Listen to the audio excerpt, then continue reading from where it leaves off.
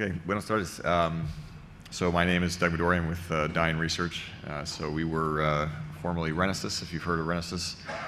We were acquired by Dyn in May. Dyn is an internet performance management company, and so Renesys still does the same stuff that we've always done. We still have the blog. A lot of people follow, and now we have a yellow background to our slides now that we're part of Dyn. But the talk today is about the 512K Primeros impactos. First impacts is the routing incident in August. It had to do with the growth of the global internet, specifically the global routing table. And before I get to that, since I've been here in the last couple of days, a lot of people have asked, is this my first time to Chile? And in fact, it isn't. I was here 9 years ago. When I was in graduate school, I had some more hair on my head, and I worked for 2 months in the R&D office of Grupo GTD. This is myself with Senor Casanueva, this is the founder and CEO of Grupo GTD, and the team engineers that I work with taught me a lot about working in ISP, as well as just the local area, Santiago, and taught me some local terms like palte and piscola and café con piernas. And if you don't know the last one, ask a Chileno. Let's see. Okay, so like I said, this is a talk about the, maybe more broadly about the growth of the global routing table. And so here's a plot. So as background for people who aren't familiar with Renesys' work in routing analysis, or now Dyn Research, we collect routing data from we have about 450 peers around the world to give us full tables, and we do analysis on that. We have products that we sell based off that data. What this plot is looking back about 6 or so years, the size of the global routing table that we were receiving from these peers over time. As you can see, it's kind of growing up and to the right, as you would expect. The red line marks what we're calling the consensus global routing table. So this is, when we get a full table from a peer, we're going to get a lot of either internal routes or specialized routes that they send us. So what the red line, the consensus routing table, is to try to count the number of prefixes that are part of that are globally routed and seen by everybody, if not nearly everybody. And so that is the red line along the bottom. Now to put some numbers to it, so the y-axis, it's very hard to read, so we've put in, just as a frame of reference, this horizontal yellow line, this 512K line, for where we are as far as that threshold we'll talk about in a minute. But over the last 6 or so years, we've gone from, in 2009, 200,000 some routes, all the way up to 471,000 in 2014. The growth has been generally stable, although you can see there was a kind of an uptick between 2011 and 2012. Perhaps that was due to a panic around IPv4 exhaustion, or maybe just a lot of people started routing additional routes at that time. If we were to extend this out and try to project based off of previous, what we've seen previously, we would expect to see, in 2015, we'll see a global routing table of 519, and with another 48,000 so new routes coming online in this year. And so the issue with the 512, if you're not familiar with this, there's for some older routers, there's a memory limitation, it's a TACM limitation of just how many routes they can store without. Now this can be overcome with an upgrade, but there are routers out there that still have this limitation. We actually encountered this in 2008 with a 256K limit, and in 2003 with a 128K limit for anybody who was around at those times. And we probably will see a 1024K limit maybe sooner than we think.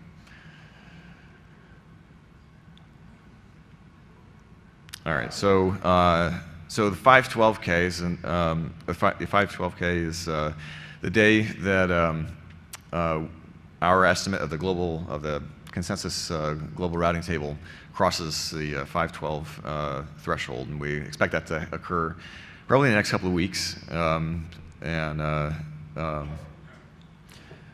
Let's see, and if we look at some of these plots were done a couple weeks ago, and so on the 6th of October, the consensus estimate was about 507 K routes. There's about these are growing at about maybe less than 1,000 a week, so we can kind of project that out to maybe now we're I don't have the number offhand, but probably around 510. And of our peers, we have about 61% of those have a carrier routing table that's greater than that consensus number, and then 23 have already passed the 512 threshold, so they've already faced this issue if they had any old routers that needed updating. Oops. So 512, the day in August where we had this issue. On any other day, this might be a normal event. There are routing leaks that occur just about every day. In fact, there's one going on right now in Vietnam. Last week there was a big one in Bolivia. If you're not close to the threshold of 512K, then not that many people are affected. That was not the case on August 12th. So there was an incident where we had Verizon announce about almost 30,000 /24s, a deaggregation of its already existing address space. And this is a plot of this is also on a log scale of announcements and withdrawals per second that we observe. And so this is a 3-hour window around the time of the incident. So first we see in green, these are the announcements. The red are the withdrawals. First, there's a spike of announcements as the Verizon routes start to propagate across the internet, followed by immediately by outages that show up as withdrawals, and then eventually, within about 10 minutes, Verizon begins withdrawing the aggregated route, the aggregation, and then things start to go back to normal. Although there's a period of instability that follows this as some of these networks start to come back online. They get knocked off. So on that day, the consensus routing table was about 500,000 routes. Again, it was AS701 that announced that put out about 30,000 /24s, and for about 10 minutes we had a consensus global routing table that was about 528,000 routes, and then problems started to occur at that time. So if we looked at just the withdrawals, this time series from a couple slides ago is the red dots. We saw a couple of peaks in this peak of withdrawals. One is the impact and of outages, and one is just the withdrawals of the aggregates. But if we looked at the prefixes that started to experience withdrawals that weren't part of the aggregation. I'm hitting this. There. Set it down. We see about 24,000 other prefixes that were impacted at this time. If we took those and put them on a map, used some geolocation tools, as Carlos uses, we see that a lot of them were in the U.S., Russia, China, in South America. We had hundreds that were impacted in Brazil and Argentina. Many of these are momentary impacts as a route fluctuates and comes back, and then some of these ended up being lasting for a little while. If we look at another way that we look at these impacts of either just performance, gosh, I'm not even touching it. We look at performance or outages. We use our traceroute infrastructure. So this is we have about 150 servers around the world. Each one is basically performing traceroutes to the entire internet every day. So in total, it's somewhere on the order of 100 million, 200 million traceroutes per day. And so this infrastructure gives us a lot of insight into looking at paths of traffic and what happens when there's either a routing incident, an outage, and so we can look at some of the impact of this, some of the outages that we saw. All right, so here's a first example here. There was a handful, but we'll just touch on a few. VimpelCom is one of the big three wireless carriers in Russia. Their primary ASN of 3216 was unaffected, but one of their regional ASs went offline completely for about 20 minutes, beginning at 7:49 UTC. So this graph is just measurements of traces going into that network and a period of time when none of them would complete, and then they came back online. And so the colors are based off of what provider those traces went through to reach AS 21335. And so here's a couple. We can also go down to look at an individual router or a router interface, to be more precise, that just disappeared at this time. So this is CNC Group is China Unicom. And so we have an IP address that just disappears beginning at that time and comes back about an hour later. And the China Education and Research Network also had a router that disappeared. PACnet suffered a lot of. They were brief, but they were had instabilities and outages in the Far East. Its operations in South Asia seemed to be stable, but there were a lot of different carriers in the Far East that were impacted. Bayan is in the Philippines, so they had a couple of dips where they lost connectivity, and then also the graph on the right is these are counts of trace routes per minute going into PACnet. So these are aggregated. I don't know how to. Something's advancing the slides without me. So these are traces coming from either our servers inside the cone of PACnet or traces just going into PACnet that hit this router that just seemed to disappear for about 20 minutes. So any discussion about global routing table growth over time kind of prompts a question about bloat of the global routing table. These are routes that are kind of excessive or serve no purpose, and so we'll look at one way of looking at this and look at a few different countries of the percentage of the routes out of those countries, how much of them are unnecessary by definition. I'll tell you. So the amount of the global routing table that is contributed by Latin America is about 14%. So this is not the largest amount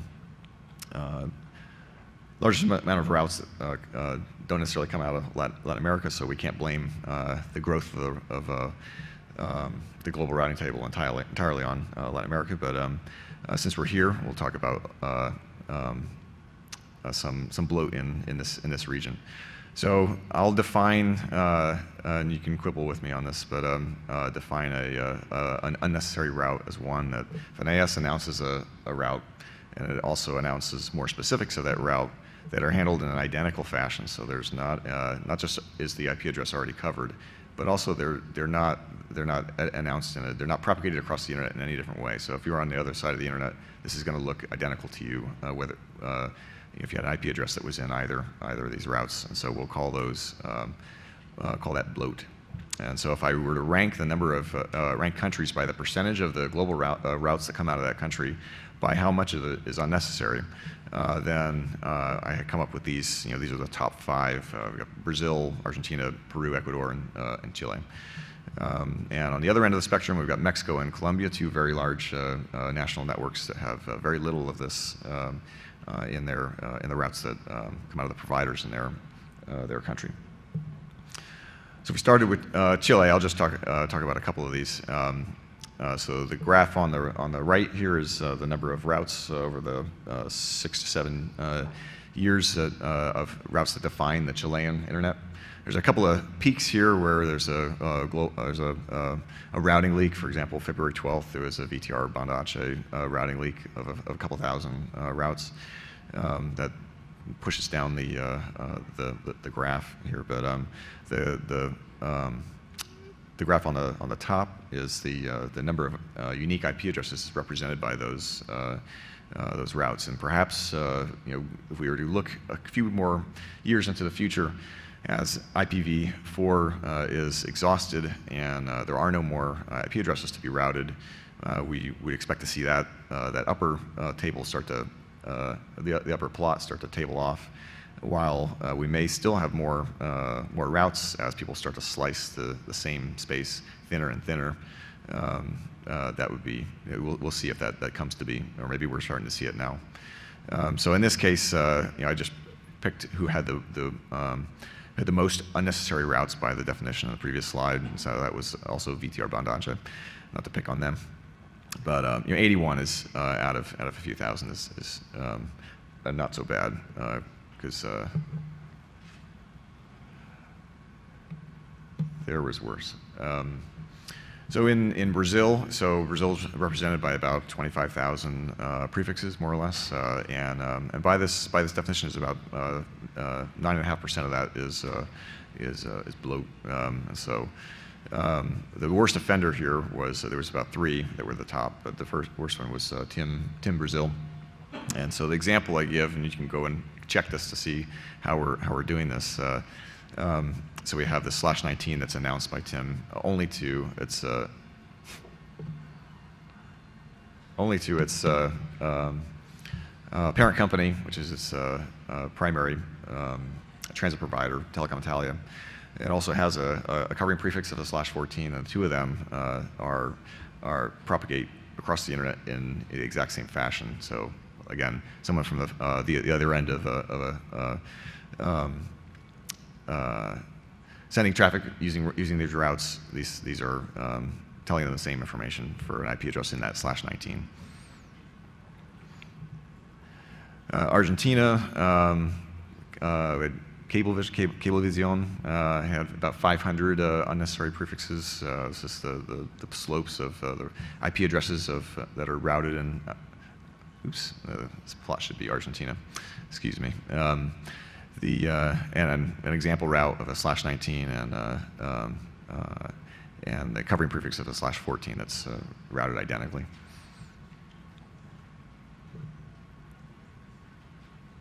And then finally, Peru and Ecuador. I add these partly because there's really just this worst offender is that accounts for almost all of the bloat in those countries. So Movistar, Peru, and TV Cable in Ecuador. Those are just about all of the unnecessary routes are from those guys. So bringing it back to the 512, so the conclusions, the networks, the ASs that we saw impacted in August are likely to suffer again if they didn't make any upgrades, or we'll see pretty soon in a couple weeks, because we think that the consensus global routing table is going to surpass 512 routes in the next couple of weeks. So we'll see if anybody has the same outages that they did in August, and then we'll know. The only difference is that at least in August, that was a 10-minute incident, and so you could go back and people could identify where their problem was and fix it. Starting when we cross this threshold, it's never going to go back, so it's going to be permanent. And that if somebody had not made that upgrade, they could have some problems. So I think that concludes my talk. Thanks.